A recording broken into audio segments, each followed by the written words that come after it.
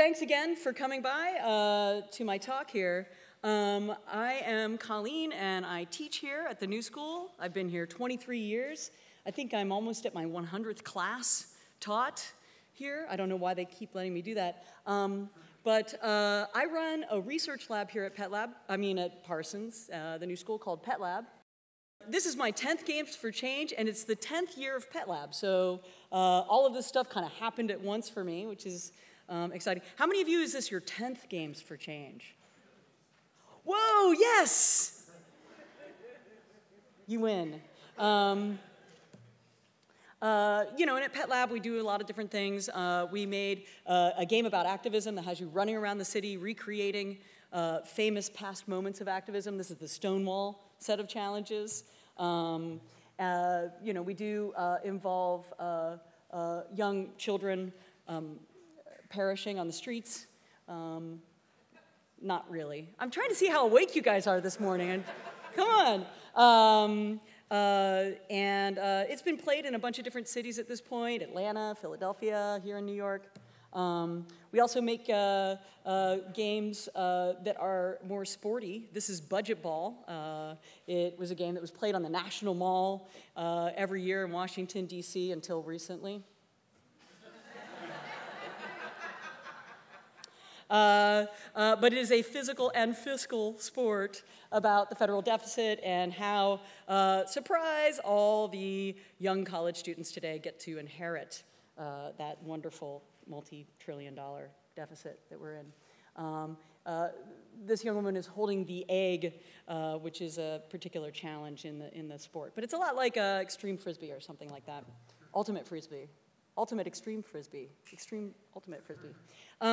This is me in Uganda. We have worked for about 7 years with the Red Cross, making games for disaster preparedness. And they're also physical games. So a lot of my work is not video games, but a lot of physical games. This is a card game about the human microbiome. As far as I know, it's the only card game about the human microbiome. Has any of you made it? Maybe there's another one out there, I don't know. And then I make entertainment games on the side with my collaborators, John Sharp, and yeah, I don't know, what do you think has more empty calories? This PowerPoint presentation, maybe that's it. This is with John Sharp and Eric Zimmerman. We're local number 12, and so we do games on the side, outside of our academic work. We're all game academics, and John actually co-directs Pet Lab with me. We're currently working on a game for librarians. Not really, but yeah! They're an untapped demographic, we think, in the free-to-play market. But this is an iPhone game about classic literature. And John and I, because we kind of are attached at the hip, we're like work spouses. We, a year ago, at Games for Change, released our first book, Games Design and Play. We wanted to call it the game design for social justice warriors, but a publisher wanted to make sure that we didn't. I don't know why. I thought it would work well. We're currently working on a project called Iterate, Perspectives on Design of Failure. And we've interviewed a bunch of different people who may not even consider themselves designers, like a pro skateboarder, Amelia Brodka, and Wiley Dufresne, the chef, about failure and how do they deal with it. And that'll be a book coming out in about a year and a half through MIT Press, if we ever finish writing it. Here I teach a course that has about 100 students enrolled in it. It's a big lecture called Gaming the System, the Political Potential of Play. And because I was lazy, I called this talk the same. But this is new material, not necessarily from the class. But what I will say about that course is that it gets undergraduate students from across the whole school. They might be studying liberal arts, journalism, jazz, fashion design, to make games for change. And so we had about 40 games for change that we made over the course of the semester. And we really try to understand how political systems can be modeled using game systems, but we also try to understand fun and play and all of those kinds of things. And the political kind of transgressive aspects of play. But what only my good friends know about me is that I am a chip-oholic. Anything crunchy with preferably some kind of powder, savory powder all over it. I am all over that. I always have chips kind of around. I'll be writing a book on the chip diet. Chips and coffee, that's about it. And, you know, for a while there, I was vegan. And, you know, not all these chips are vegan. I don't know if you knew this, but some of them have, like, ground chicken in them. And you wouldn't even think of it because it's like nacho cheese. But, well, oh, yeah, of course that has ground chicken in it. So I found this website through my friend John, who is also vegan, that is called Accidentally Vegan.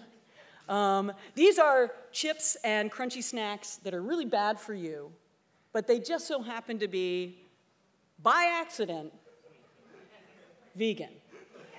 They involve no forced impregnation of animals. They involve no animal squeezing. They involve no animal meat harvesting. They are just accidentally vegan. Whoops, oh, just how it happens that we didn't torture animals for this. So that was great when I discovered that. And I actually discovered, so this is vegan here on the left, the way most people think of it, right? This sort of bland, tasteless cube. And then over here on the right is accidentally vegan Doritos. Taste the flavor explosion. These are really good, a good kind. This is the only accidentally vegan Doritos, spicy sweet chili. It's also, I think, the most delicious Dorito. I know there's some Cool Ranch. I know there's Cool Ranch people out there, but I'm sorry, the sweet and spicy, let's hear it. I am the only Games for Change developer who's actually got a sponsorship from Doritos. And so today I bring to you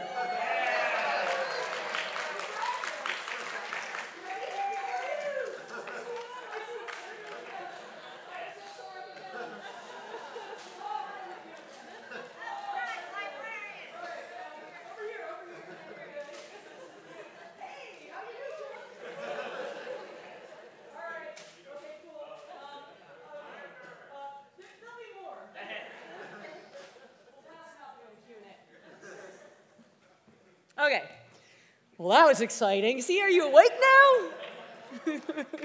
Nothing like sweet and spicy Doritos for breakfast, I gotta tell you. So yeah, I was thinking, you know, there's Games for Change. Kind of like tofu, you know, they're really good for you. They involve no harm to animals, we hope. They're not so delicious all the time, but then there's this thing that I'm going to call accidentally Games for Change, and that's what we're going to look at today. They are delicious. They're loved by many. I'm sorry, Games for Change are, we can say that we have hundreds and thousands of downloads, but still, in the scheme of things, you know, that's how many people are eating tofu. You know, one involves a little prep. I mean, the tofu, honestly, you're not going to really want to eat like that, although I have. And then the other one, you just open the bag, and it's right there, right? So Games for Change sometimes need a little context. They need a little, like, teacher intervention before and after, whereas Doritos, what else do you need? I don't know. On the left, sorry, not everyone likes tofu. But on the right, everyone loves Doritos. Like, I don't know anyone who doesn't love Doritos. If you don't, you should leave right now. But what I was thinking about when I thought about this is actually 10 years ago at Games for Change, there was one thing said that really struck me, and it's stuck with me ever since. Someone stood up and they raised their hand, they asked, it was a panel of designers, and there were a bunch of different, I think Eric Zimmerman, Frank Lance, Tracy Fullerton might have been there. There were a bunch of like amazing game designers on the panel, and it was like, ask a designer, how to make games for change and stuff like that. And someone stood up and said, how do we make a game to keep kids in school? And the answer, I think it was Frank who said this, Frank Lance, who is at NYU right now, said, instead of like, oh, let's make a role-playing game that kids can play and they can see the results of what happens if they drop out of school or if they stay in school. No, that wasn't the answer from the game designers here. They weren't saying like, oh, try this genre of games and craft it this way. No. They said, what about football? That's a game that keeps some kids in school, probably some of the ones that are most likely to drop out. Hey, maybe chess club. My friend Maurice Ashley teaches chess in Williamsburg and in a bunch of other places, and these kids are amazing. Like, they're staying in school because Maurice, who is a chess grandmaster, the first African-American chess grandmaster, is there teaching them chess. So that's the accidental game for change, right? You name it, field hockey, competitive cheerleading, whatever sport, whatever game it might be, that might be the accidental games for change that's actually keeping kids in school. When we talk about impact and we talk about distribution, let's look at what's already having impact and what's already out there. So today, we're going to talk about some accidental games for change. I've selected 3 here. They form the triad. I am going to beat this metaphor until you're all covered in Dorito dust. And that is only appropriate because that would make you a proper gamer, to be covered in Dorito dust. The first is tennis. The second is Cards Against Humanity. And the third is a little game called Stardew Valley, but I'm going to digress a little bit with there. But how many Stardew players are there? Whoa, yes! I've got questions for you later about cheese making. I know, it's not vegan, but in the game it is. It's just pixels. Okay. So I'm going to start with tennis, and I'm starting with this match. This is the battle of the sexes. Was anyone alive during this match? Yeah, me too. I mean, I was a little kid, but this was a big deal.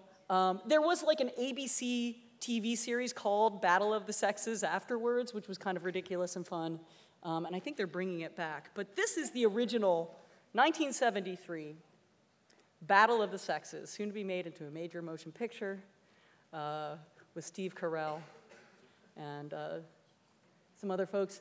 I'm now forgetting the main lead, who's Billie Jean King. Does anyone? Emma Stone. Yes. So this is the Battle of the Sexes. If you haven't heard of it, this was like an incredibly hyped, televised tennis match with a purse of $100,000, which in 1973 was equivalent to about $1.5 million now. I don't know, something like that. It was majorly hyped. So Bobby Riggs is a tennis champion.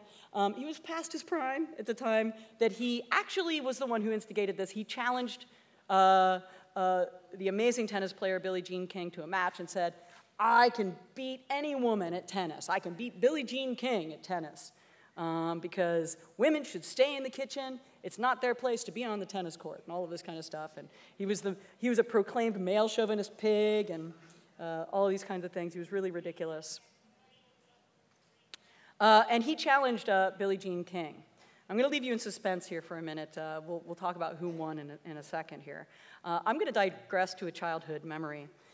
This is my tennis racket from when I was about 12. This is Billie Jean King on this tennis racket. Slightly later, you can see she got that perm, which we all had then. That was a good move, fashion-wise. And the slight aside is just that I grew up playing tennis with this racket, and I, every single day, would go down to the school and hit the tennis ball against the wall, like constantly, constantly, constantly. That's all I did. I was an only child. I had no other way of having fun. I guess I played video games, but this was my one physical activity. And some older kids came by, and they saw my tennis racket, and they were like, ah, Billie Jean King is so gay, right? At that point, she had come out and all of that stuff. So I immediately defaced my tennis racket with an Izod sticker because I was ashamed and repulsed that I could possibly. They said, your tennis racket's gay, and that makes you gay too. So I couldn't believe it. I hid it, and now I'm out and proud. Yes. So I took the sticker off carefully. We don't need to cover up Billie Jean King on our tennis rackets. Come on, people. But yeah, that's what that time was like, just to give you a sense of things. Anyway, so this is some footage from the Associated Press. It doesn't have sound, but this is amazing. I mean, this was such a television spectacle. It was actually the #1 watched televised sporting event at that time. And there's Billie Jean King coming in. I think Helen Reddy's I Am Woman is being played. This is, okay, the pig that Bobby Riggs carried, being a chauvinist pig, and all of these kinds of things. They're cheerleaders. He wore this weird sugar daddy's jacket, which I would die to have. It looks pretty cool. So this might seem like a nostalgic tale. On the right, you'll see the results of the match. Billie Jean King won. Yeah, easily, actually. Yeah. Yeah, I mean, she's got this really aggressive style you can kind of see here. She's really, like, she loves to, like, serve hard and go up to the net and volley really hard, whereas Bobby Riggs is more of a mind games player, really, ultimately. But I want to preface this game with a few months earlier, in June. So this is September. In June, in a hotel room at the Wimbledon tournament. Billie Jean King invited some other female players to meet up late at night in a hotel room. This was like kind of under the cloak of night. And they founded the Women's Tennis Association, which was totally grassroots. These women all agreed to sign on to this tennis association in the effort to get equal pay, right? And to have equal purses at these tournaments. Because it was unequal, right? Like male players would get 10 times what female players would. And so a few weeks before this event, the US Open, they basically said we're not going to play if we're not paid equally, which is pretty cool. And the US Open actually, right before this event, like I would say like a week before this event, gave equal purses to male and female players. So what does this game have to do with that? I mean, obviously there was a win before that. I will note that Wimbledon took until 2007 to offer equal purse, equal money prizes to male and female players. So that's kind of ridiculous. But what I think is interesting about this is that it took this game to bring these issues to the public consciousness, and took this kind of dramatic spectacle for that. It also was the decisive battle in a much longer war, right, if you consider it that way, that actually ended up getting CBS a few months later to sign a broadcasting contract with the Women's Tennis Association to broadcast women's tennis for the first time. Okay, so prior to this, we didn't have women's tennis televised on a major network. You know, it just was not equal whatsoever. As we all know, it's way more fun to watch Venus and Serena play than any of those guys, so sorry, they are much more fashionably exciting, and their tennis game rocks.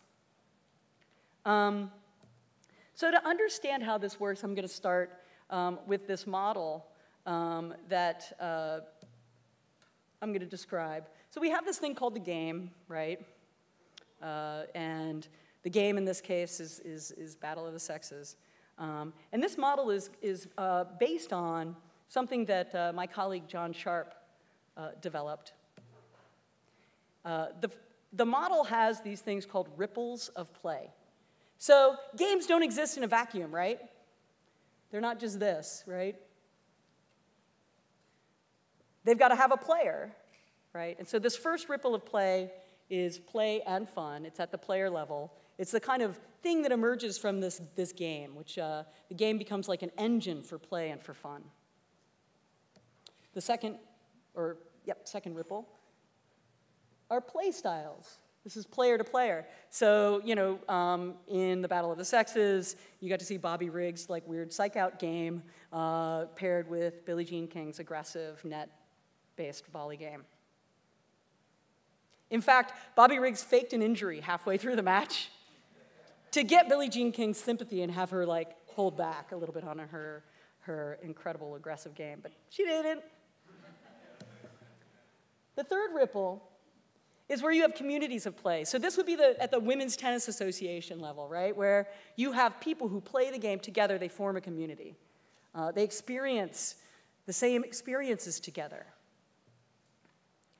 And here on the lower left, if you take a picture of the screen, you'll see John's essay about the ripples of play, which will explain these ripples even better than I can.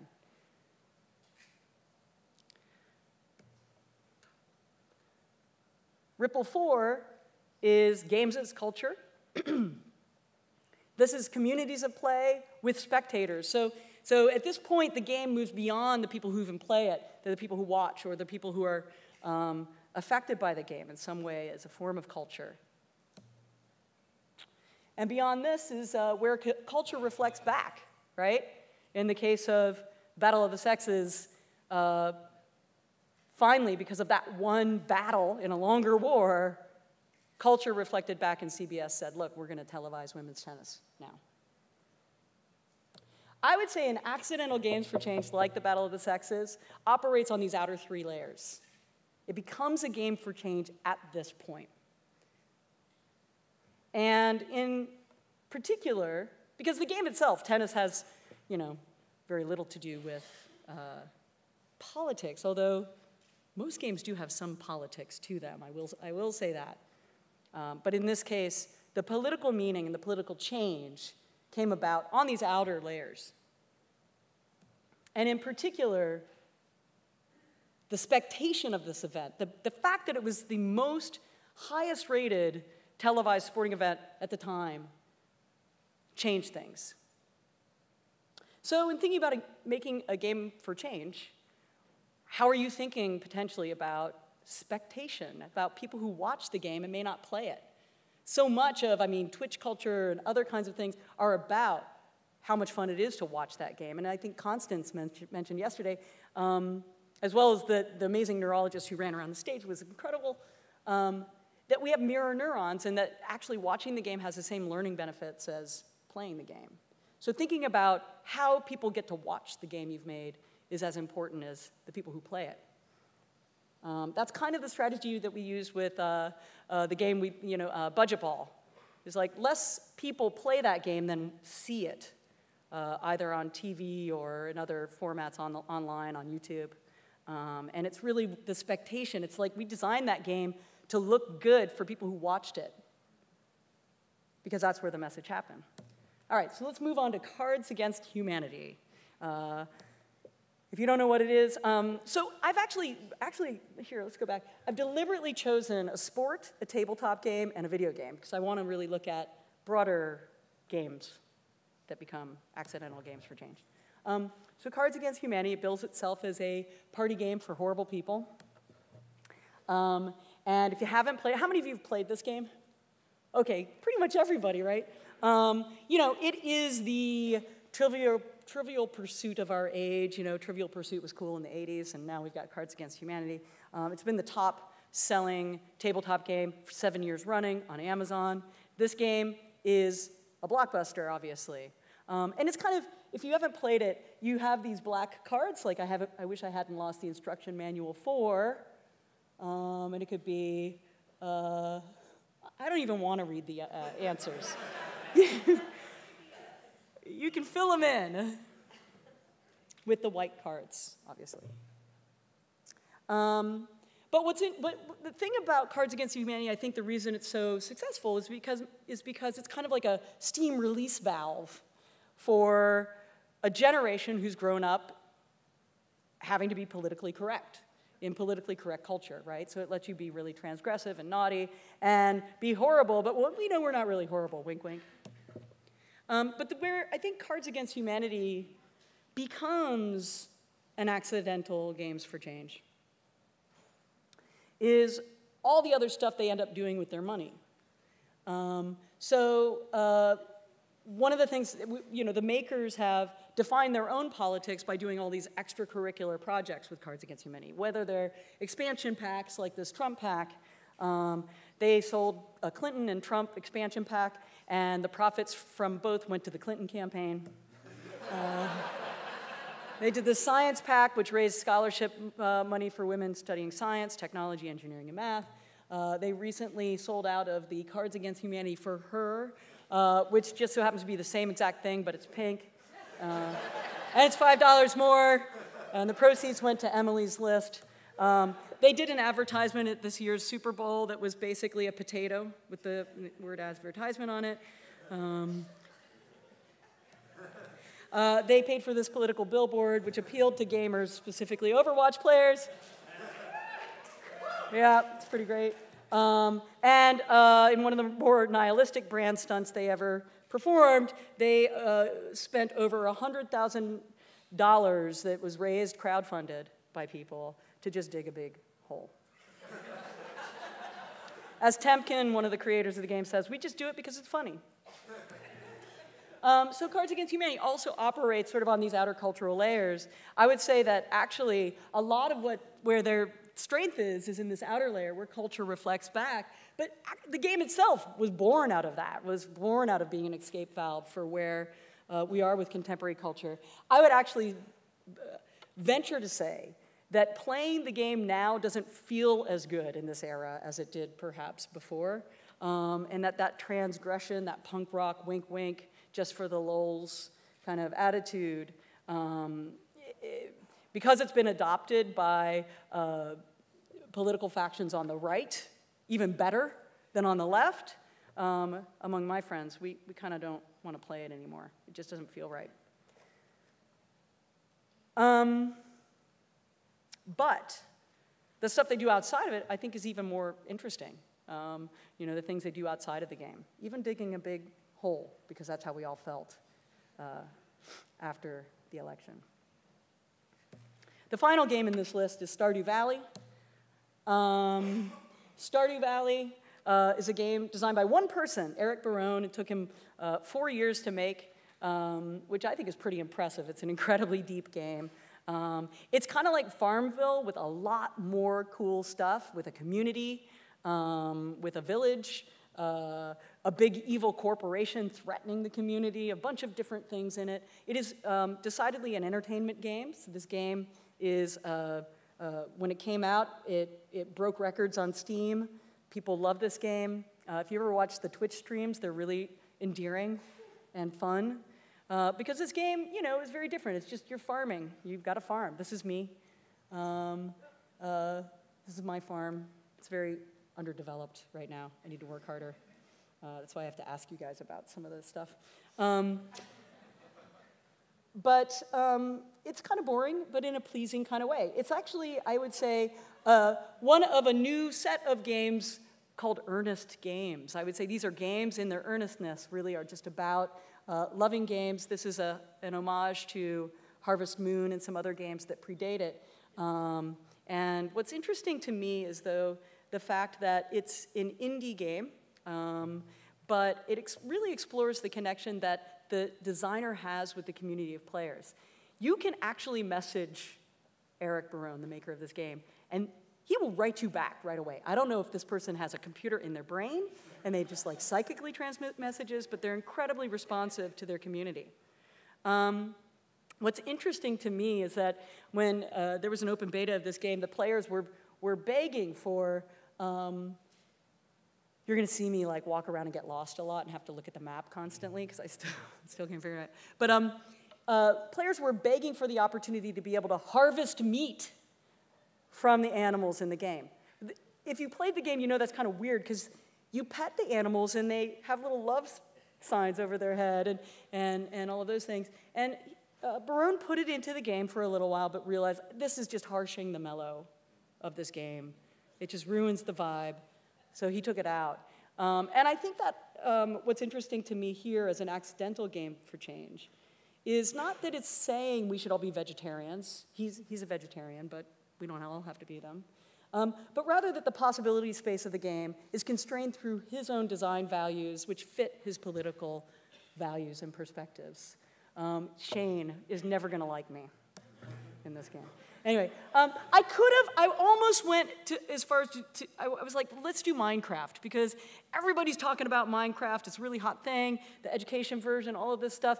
But I am sorry, I think that Minecraft is a piece of Ayn Randian libertarian propaganda. I don't like this game. It's politics, at least. I mean, it might be fun to play. Yeah, sure, let's exploit the land and steal stuff from the villagers who are like sheep and be the master builder of our own castles. That's survival mode, and I don't want to go into the politics of creepers and what they obviously represent and other things. But it really is a libertarian Lego playtime, and I think it's problematic. But if it sounds like I'm being stodgy here, I will just say that the community of players do things like this. They make computers in the game that block the creator's Twitter account. So the relationship between players and the creator isn't that great. And please don't ever look at that Twitter account. It will make you real mad. Of course, the Education Edition, it is an accidental Games for Change because Microsoft bought it. They've turned it into an educational tool. There's a lot of benefits to it. So I don't want to trash it too much, but it is a piece of libertarian propaganda. But over here, the kind of comments you see on the Steam thing, I wish farms were real. It's so sweet. Oh, I love Stardew Valley players. So anyway, that game, I think, operates at this ripple. The communities of play, they create the meaning. They come together. Watch a Twitch stream with Stardew Valley. It's amazing. It's like the most chilled out, fun thing. One woman has a bird cam. She's got a bird feeder that she switches to every once in a while out in the real world in her house. And it's just like, oh, yeah, I could watch this all day long. What I think is interesting as a lesson here is the relationship with your community, but also the idea of a developer and of the indie scene, perhaps coming over and connecting up with the Games for Change scene.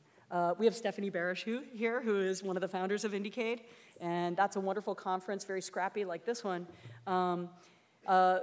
And I think there are good examples here, like Mole Industria's insightful political games. Games for Protest is the best. I love those games. Nikki Case's explorations of systems. Even much of Anna Anthropy's work, although I don't think she would consider herself a Games for Change maker.